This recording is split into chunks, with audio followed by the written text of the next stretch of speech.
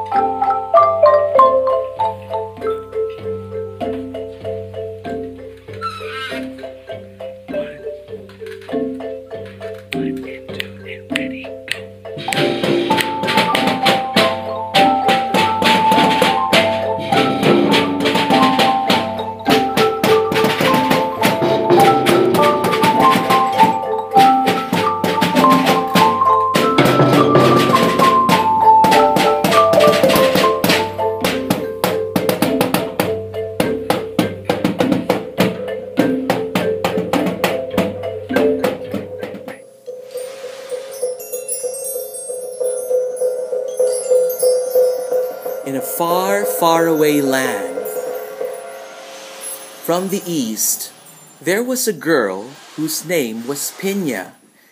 And Pinya is a very peculiar girl. She loved to use her cell phone. And she was always on it, texting her friends. Texting, chatting, FaceTiming.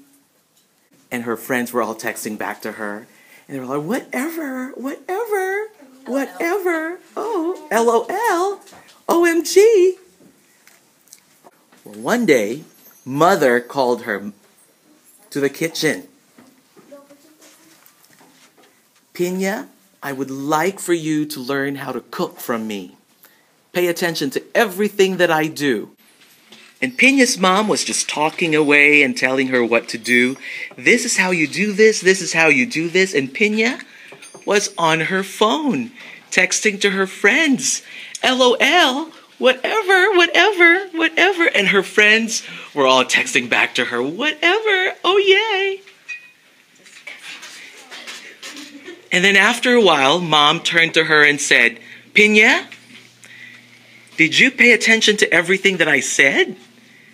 And Pinya was like, sure. But really, she was not. Pinya's father wanted her to learn. Pinya, come over here. And so Pinya, I would like for you to pay attention to everything that I'm going to teach you. I'm going to teach you how to fix things around the house and how to do things in the farm. We're going to milk the cow. And we're going to get some eggs from the chicken coop. Are you ready? And so Pinya followed Dad. And Dad was just working away in the farm, showing her what to do. But Pinya was back on her phone. LOL, OMG, Instagram. And then the friends were doing the same thing. Oh, OMG, oh, whatever, oh. And Dad was just working away, showing Pinya how to change light bulbs in the house, how to get eggs from the chicken coop, how to milk the cow. But Pinya was texting away. What a fub. One day, the grandmother of Pinya fell ill. She was really weak and needed the help of the mother and the father of Pinya. So she called for them. So Pinya's mom and dad talked to her and they said, Pinya, we are going to have to go to your grandmother. She's very, very sick.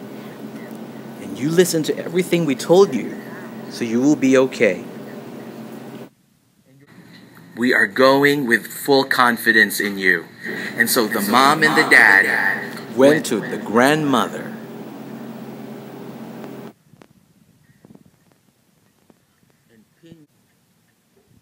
OMG, she said, I did not pay attention to anything they were saying.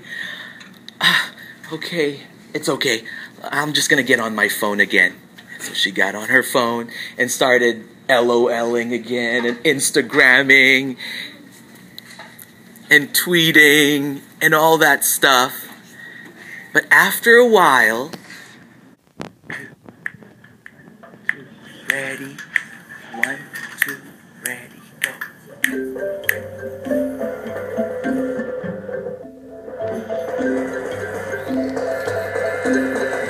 Ready.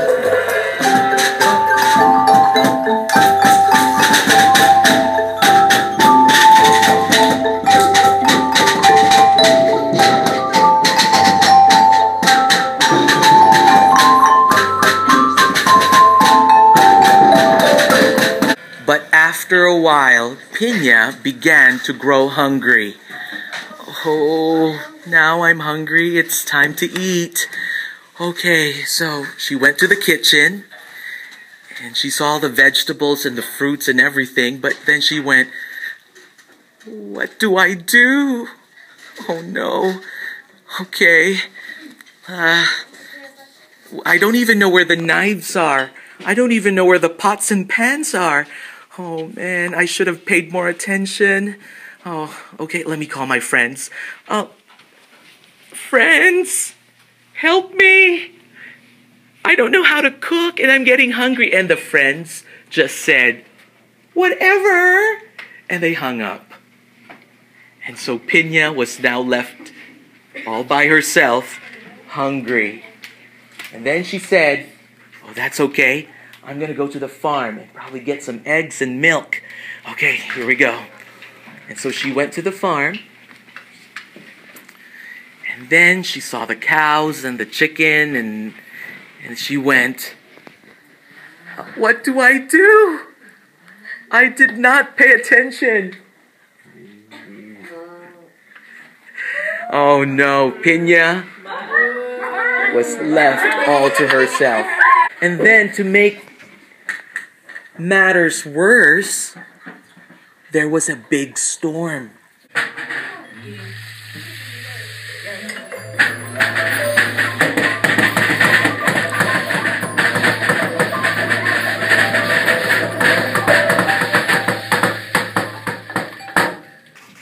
She was cold and hungry, and she made this desperate cry. I wish I had more eyes so that I could have paid more attention to my mother and my father. Just then, the mountain goddess heard, and something happened.